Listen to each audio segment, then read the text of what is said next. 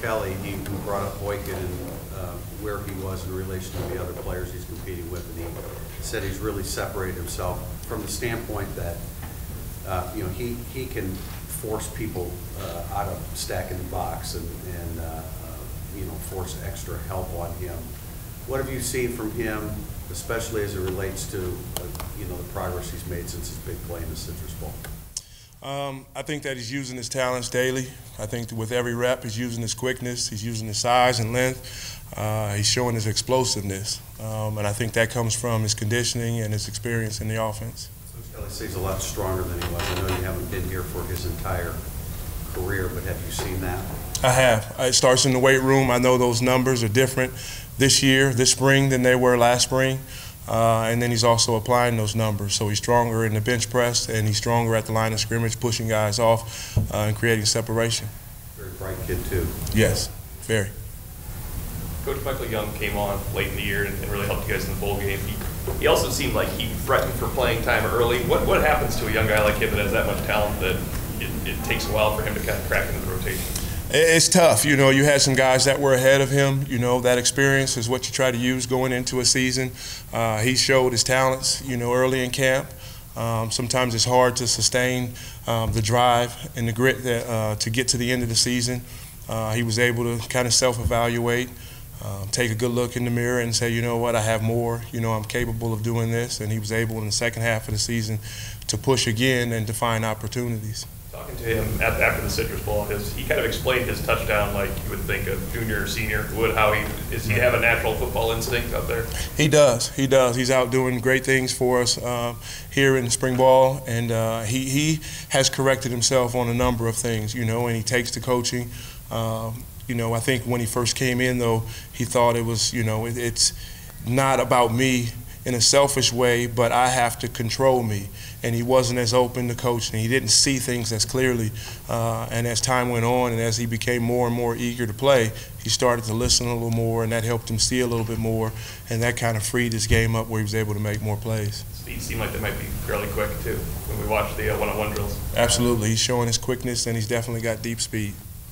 What's the next step? I know Chase Claypool's not fully cleared for full contact, but what's the next step for him in his development? How does he take his game to the next level? Chase? Yes. Chase, similar to Miles and all receivers, it's about the daily commitment to the fundamentals. There is, there's a little separation there that we talk about. If I were to go to Canada and try to line up and play football there, I wouldn't know what going in motion means. I wouldn't know how wide the field is, how long, hey, why is this up right here in the middle of the end zone? So we're trying to work through some of the barriers. And before we get to that, we're just talking about, one day at a time and the fundamentals and the quick feet and using the techniques that we're teaching and adjusting to what you're seeing in front of you. If he puts it all together and is totally focused, how high is his ceiling? It's through the roof. It's unlimited, and it's my job daily. I've mentioned it before, that Chase, is an angry and physical blocker. He's an emotional player, and so we have to kind of channel that emotion into, hey, take this right step here. And he's like, I just want to make the big play. But even with his size, speed, and strength, it is difficult for him to free himself up if you're playing against an All-American cornerback. You're playing against a guy that's been playing for 4 years and really understands where you're aligned and anticipating what you're doing. So we really need to focus on Chase and his football IQ so that he could use his talents.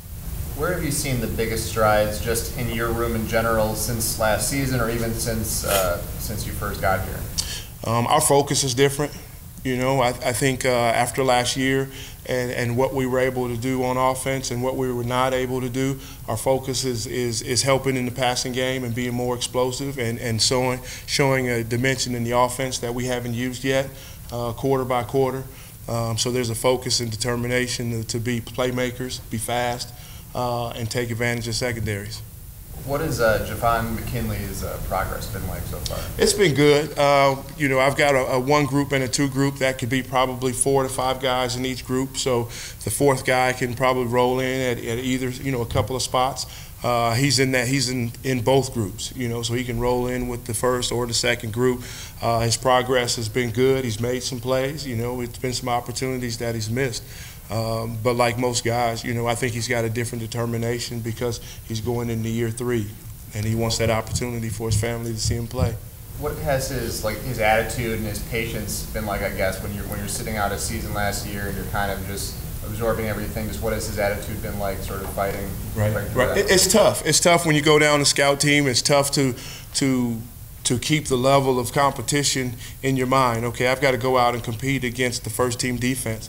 And I don't get a chance to see that. You may get some reps with me. I may pull him and watch him work a little bit, but a majority of his time is spent away from me. So we just have to share information off the field a little bit more. You know, we have to talk about little things that he might be doing. We may have to steal opportunities, watching video together and say, hey, you got to do this when you're over there with the defense. You know, I know they may not want you to attack the ball and injure someone, but you can go full speed, you know, so we're just trying to work on the habits daily, even though he's over there. And I think he tried to do that, so his transition shouldn't be very difficult to come back over. Coach, who's the potential guy there that you have maybe in the staff? I'm not saying anybody like a Will Fuller, but where's somebody like a Michael Young, that sudden explosion that he has as maybe that vertical threat? Right. Well, I think right now in terms of speed, what you're seeing is we're seeing Michael Young play fast. We're seeing Chris Fink play fast. I know you mentioned Fuller, so you're thinking about a guy that's just a dynamic runner and a speed guy. Those guys are probably our fast guys, but in some of the drills that we do, you see our bigger guys, and they have speed. You know, it just depends on the space. In the 10-yard area, you know, you may have Chase or Miles be just as quick.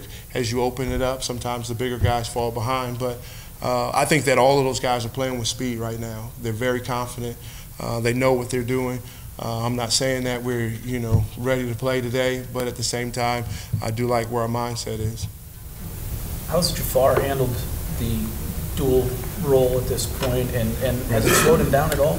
It has slowed him down, but he has not made mistakes. That's one of the things after, I think this is practice 6, but in the meeting today we talked about after 5 practices and the mistakes. I tallied those, and Jafar may have had 1 mistake over 5 practices. So that's a great sign. That's a great sign that he is studying and learning. I looked at the sheets to see how much he's doing on his own with his iPad, and he is doing that more than anyone. So that's a sign of what we see on the field, but he's just got to do it faster. He's got to feel comfortable. A guy that's built with speed and power can be great in both areas. He knows what to do. His reaction time is a little bit slower right now, so we're in a great place with him. Coach, where does Freddie Canteen fit in the picture? Freddie's another speed guy. Freddie's playing fast. He's coming off of an injury, but at the same time, he knows what to do. Freddie also is a guy that had limited mistakes when you count him over the last couple of practices or 5 practices.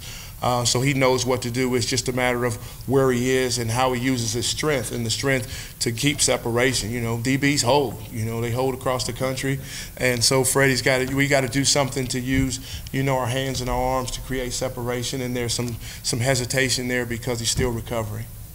You have an impressive group of freshmen that will be coming in June. Do you use those guys to motivate the guys you have in the room now to say, hey, you guys need to establish yourself because you got some talent on the way? Yeah, there's a saying in my room. They may not like it, but everyone in that room will be replaced one day, right? And they decide how soon.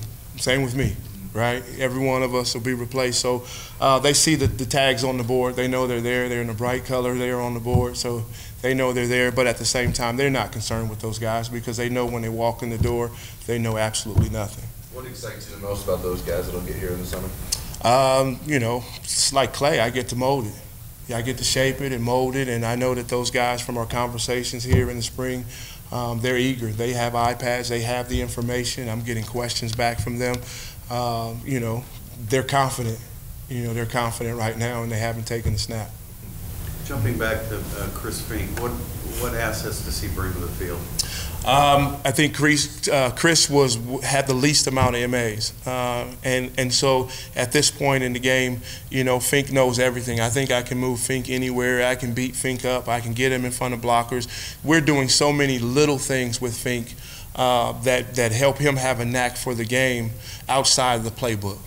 And that's his spring, because he understands exactly what we want. He knows the playbook, but at the same time, we're talking about leverage. We're talking about using his height to his advantage, using his quickness, timing on breaks, and anticipation of people around him. So with Fink, you know, we're doing some things that help you, you know, play for a long time. And speaking of freshmen, you do have one here in Micah Jones. Yes. We didn't see him in the mix a lot with the team stuff the other day. The learning curve pretty steep for him. Very. It's going when you come in as a freshman and you have the numbers in your favor as far as a group, we probably going 100 miles an hour. Right now it's going 1,000 miles an hour for Micah. So he's at a disadvantage coming in the spring. His advantage won't show up until we get to fall camp. So for him, we're not going to slow down because we have a veteran group. So he's chasing his tail, you know, and trying to chase everybody out in front of him. So there's a little bit of protecting him and his confidence. It's calculated when he goes. He's able to show what he can do in a limited setting, you know, some of the one-on-ones, some of the 7-on-7. But when we're going fast, I try to protect him so that he doesn't get frustrated. It's frustrating enough as it is. Anything else? All right. Thank you, Coach. Okay, Coach.